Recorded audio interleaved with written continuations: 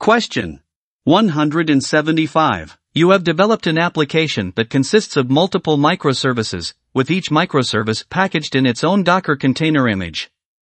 You want to deploy the entire application on Google Kubernetes Engine so that each microservice can be scaled individually. What should you do?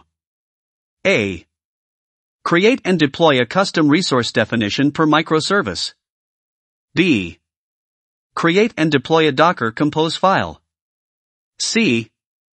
Create and deploy a job per microservice. D. Create and deploy a deployment per microservice. Now take 10 seconds to think about the answer.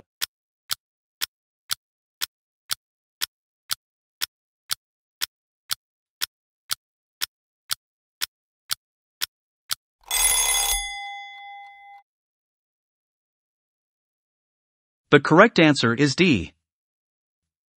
Custom resource definition. We have Docker containers already, which is an established kind of resource for Kubernetes.